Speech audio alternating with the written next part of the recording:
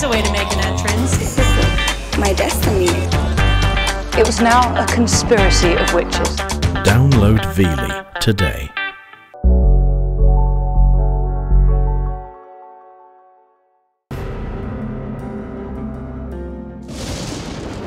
This is the team of Island Air.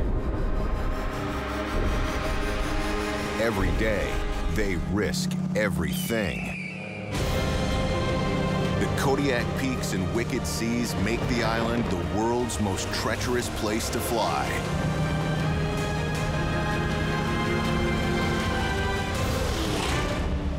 These are the tales of Alaska's ultimate bush pilots.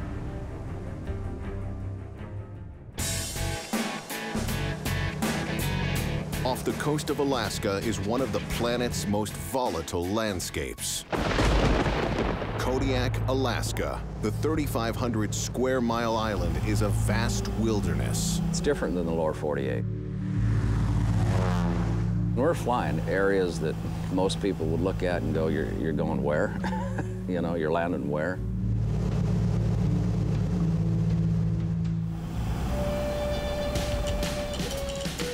Bob Stanford and his team of pilots at Island Air face danger daily.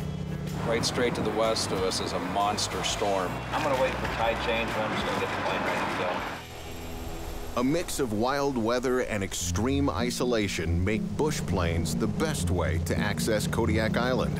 All right, well, I'm gonna go get my plane ready and get this first one done. The pilots take hunters and thrill seekers up daily, but they are also a lifeline to people living on the island full time. We're going just to Uganic? For residents like Lance Parker, Island Air is their sole connection to civilization. Island Air is my hero. As a trapper, Lance's season is short, and any mishap has grave consequences. I was just running my line. It's the last run of the season. I broke my propeller on a rock that I didn't see. I just limped in on the broken one, but it's a miserable go.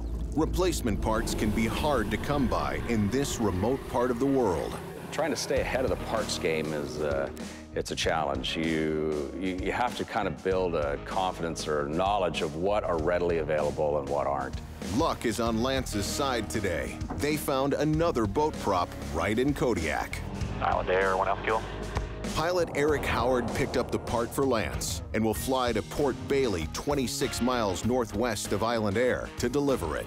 Around Kodiak here, everyone helps each other. Everyone's willing to drop what they're doing and help because everyone's been in that situation before themselves. Alaska may be the biggest state in the Union, but it's also the smallest state in the Union. We are dependent on each other. And we made it. A present-day necessity delivered. Thanks, Eric. We'll see you later.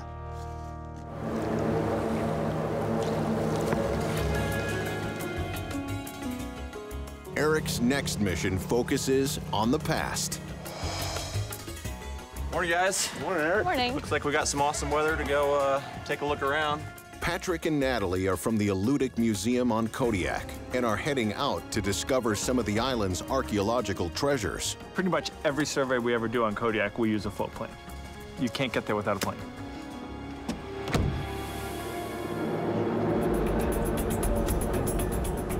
They're looking for native Alutiiq villages that date back over 500 years. This is the Alutiiq history book, these sites. Eric is dropping the archaeologists off in the Shelikof Strait, a location that troubles the veteran pilot. When you're out on the Shelikof Strait, you have really big tides, and you almost always have winds and currents. When the threesome left Island Air, the skies looked clear. But on Kodiak, the weather changes drastically from one area to another. Oh, this is looking a little worse out here now. Yeah. Oh yeah, look at the waves, they're too big. Yeah, pretty much anytime you see white on the beach, it's pretty hard to get the float plane to it. Yeah, I don't think we're gonna get on that beach today. Kills me we didn't get there. That was where I really wanted to go. High waves are posing problems for the archaeologists, but for another client at Island Air, the The waves are a welcome sight. Good morning. Good morning. How are you guys today? Good. How are you? Excellent. Ready to go surfing? Yes. Jen and Steve moved to Kodiak 5 years ago. Avid surfers, they didn't let the cold climate keep them from their favorite pastime. Today we're here at Island Air to try and get on a float plane and see if we can get to some new surf spots and some spots that haven't really been surfed by anyone before. Same storms that bring big waves to Hawaii in the winter, they originate up here off the coast of Alaska, so we'll get waves from those storms as well. The only thing is it's a lot colder here than Hawaii or even California. You have to wear a thick wetsuit, whether it's July or January, it's about the same. Get about 2 hours out there before my feet start getting completely numb.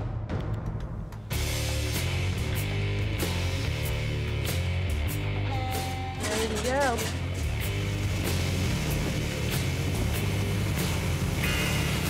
Peter will take the couple to Surfers Beach, about 25 miles south of Island Air.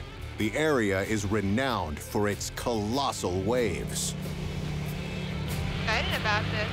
It's the first time that we're flying on a float plane. I don't know what we're gonna get in terms of waves and where they're going to leave us. So yeah, it's a little nerve-wracking. Yeah, there's some little line.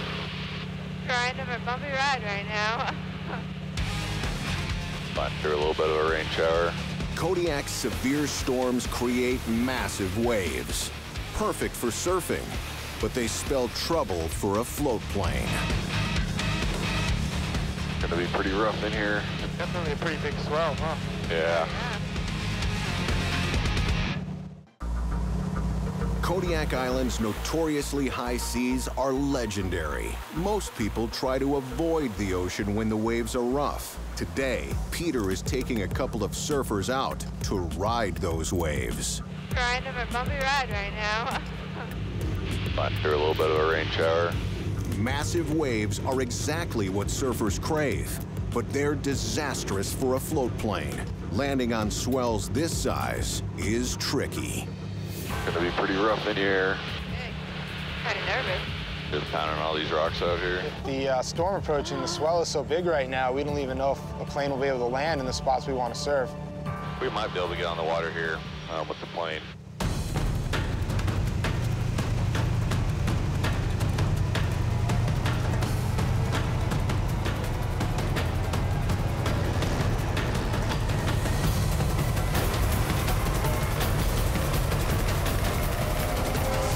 Yeah, just kind of in this back corner, we're protected from that swell. Beautiful. Here you go, guys. We'll get your boards out and kick you out. Sounds good. Awesome.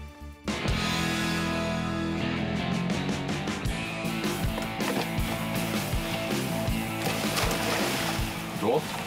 And they're off. Yeah, we do a little bit differently here in Kodiak. We don't tow you in surfing. We'll drop you in a float plane though, so hope these guys have a good time.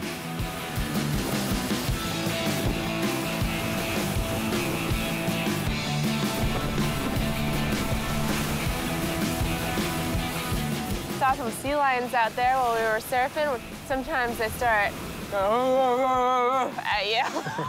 We've even had whales come up to us before while we're surfing in Kodiak, so it's a really cool experience.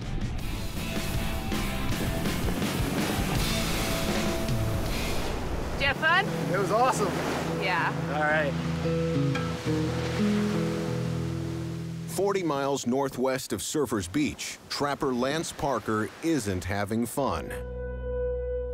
The boat prop Island Air delivered this morning doesn't fit his engine. Emily immediately tries to locate the correct part, but it's no easy task on Kodiak.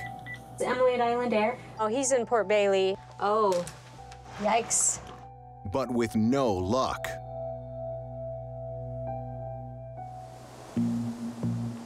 They locate the right part in Anchorage, but a storm there has grounded planes until tomorrow. For tonight, Lance is stranded on a cold beach. I worried about it all night. Weather is also posing a problem for Eric and the archaeologists he's transporting. Oh, this is looking a little worse out here now. Yeah. Eric is trying to land in the Shelikof Strait, but high winds have kicked up and the seas are too rough. Pretty much anytime you see white on the beach, it's pretty hard to get the float plane to it. Oh yeah, look at the waves, they're too big. Yeah, I don't think we're gonna get on that. There is another village site that hasn't been explored in Afognak Bay. The shoreline is more protected there, so Eric might be able to land. Oh, look at this beach over here. That's one big village down there. Yeah, I think we can make it in there. All right, here we go, guys. Kodiak has an incredible number of sites. I mean, there's already 1,200 recorded ones, and I found 100 this year. So, and we're gonna probably find a few more today. And it looks like it's getting a little rough. A little bit of wind out there, but we'll be back to get you. Okay. See you guys. Yeah, thanks. Aha, look. A house pit. You know, you have your thatched roof, fish hanging from the ceiling.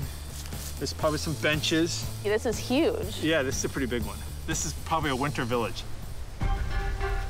While Patrick and Natalie have been exploring, the wind speeds and swells have increased dramatically. A float plane pickup is now impossible. Yeah, it's not looking too good right now. All right. All right, thanks. Bye. I just got a call from Eric. Today we won't be able to go pick up Patrick or Natalie, so I had to call Keller Waterman, and he has a plane that can actually land on beaches. They're gonna be a little surprised to see me. Keller is a freelance pilot who helps out Island Air in these kinds of situations. I love flying wheels. Landed on beaches or remote, you know, riverbanks and tops of mountains, and it's completely different.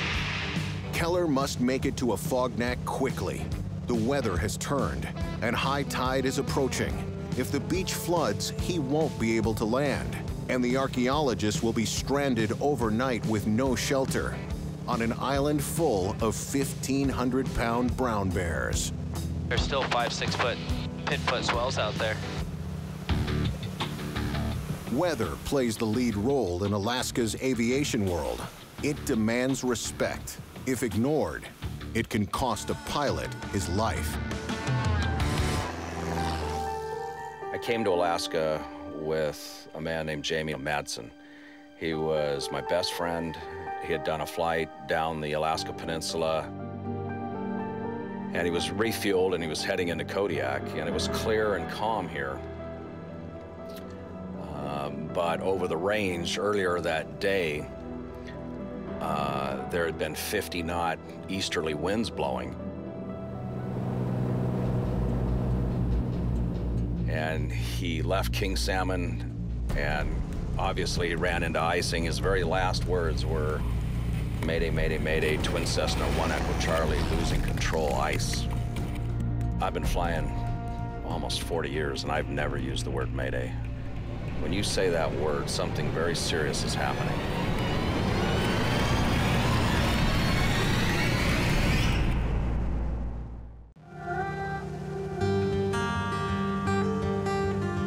Being a bush pilot in Alaska is a gutsy decision. Over the last 10 years, 54 fatal plane crashes have occurred. Bob Stanford has lost close friends over the years he's been flying. One particular crash still haunts him. He left King Salmon, and obviously ran into icing. His very last words were, "Mayday, mayday, mayday, Twin Cessna 1 Echo Charlie, losing control, ice." I've been flying almost 40 years, and I've never used the word mayday. When you say that word, something very serious is happening. And we looked for him for 5 days. It snowed 5 days, for 5 straight days in the Katmai range after he went down. We never have found him. I've been going over there for 4 decades, and every trip I think about him. I still look for him. When you lose somebody close to you, you realize it can happen to you.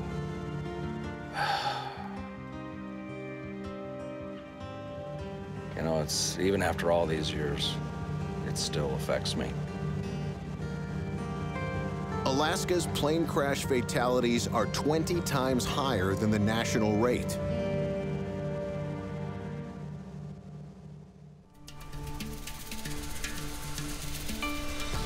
Reading the weather signals is crucial to survival in this dangerous business. Look how high the tide is, man. Pilot Keller Wadham is trying to interpret the tide. He's picking up archaeologists in a fognack. But if the tide has flooded the beach, a landing will be impossible. With a dropping tide, you can't put the plane on the beach. So you gotta kind of like look at it from up here, decide. That's the beach right there, though. Definitely get in there. It's a workable lagoon. We'll see what happens.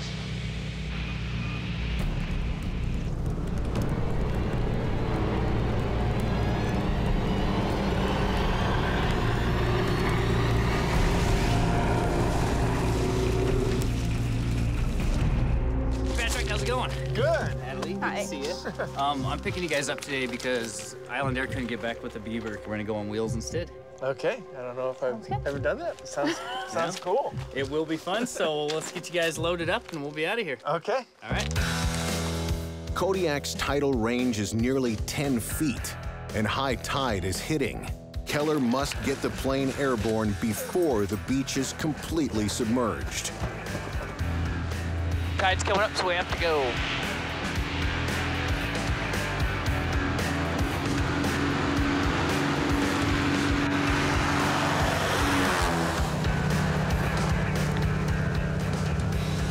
It opens back up in this like beautiful flat valley up here.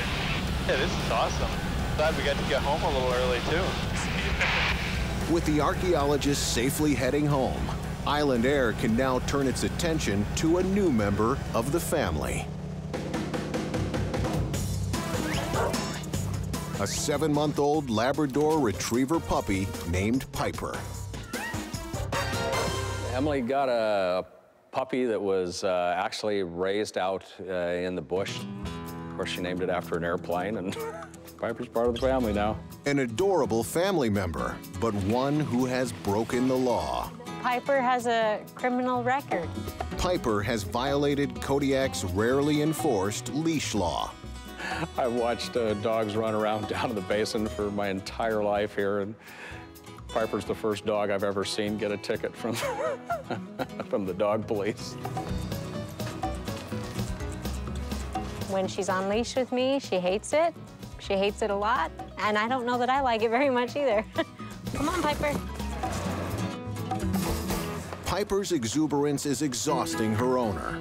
So the Island Air family has brainstormed a way to give Piper her freedom and Emily a break.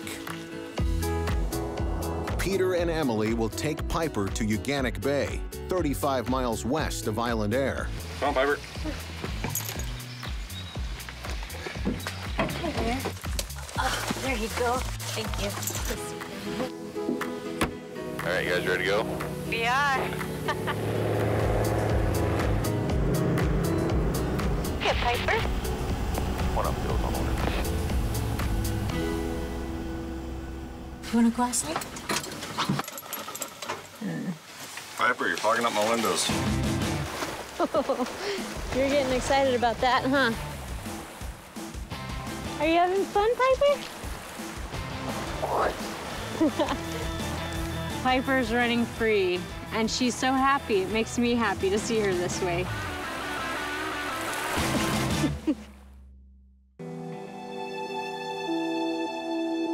Overnight, the massive storm that grounded Anchorage's planes yesterday is now heading straight for Kodiak. Right straight to the west of us is a monster storm. You know, I called the weather service. They're talking about 75 knot winds, 90 miles an hour. You know, we would definitely be battening down the hatches. 40 miles per hour is a no-go for our airplanes. More bad news for trapper Lance Parker, who's been waiting for a replacement propeller for his boat. There aren't any planes making it into Kodiak. With flying on the island at a standstill, Lance will be forced to spend another night in the elements. After weathering a huge storm overnight, Island Air Basin, 7 off kilo. Kodiak is flying again. Port Bailey, Island Air, be land shortly. Eric can now make the flight to Port Bailey and deliver Lance's boat prop.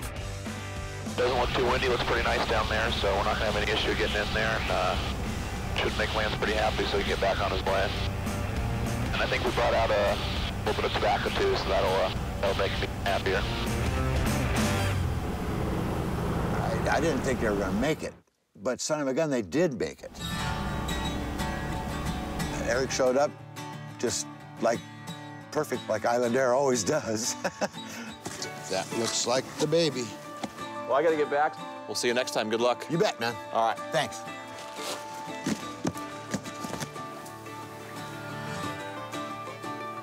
Took the prop out of the box and seen that it fit and bolted it on. Now I'm ready to go home. I've got some traps to check on the way home that I'm gonna pull out of the ground, and then that'll be the end of my season. To Bob Stanford, running Island Air isn't about money. It's about caring for the people of Kodiak. It's a rush. That's why I do it. It's awesome. It's, you know, even at my age, at 59, it's just like being 21 without all the energy. So yeah, this is why I've done this for 39 years. I love the challenge and passing that knowledge on, watching these guys. I'm proud of them. I can trust them too. When I put my head down at night, I know they've got the best drivers of these airplanes when people fly in our air service. That's why our pilots are so sought after. People try to hire them all the time from here. Yeah, these guys are awesome. They got it.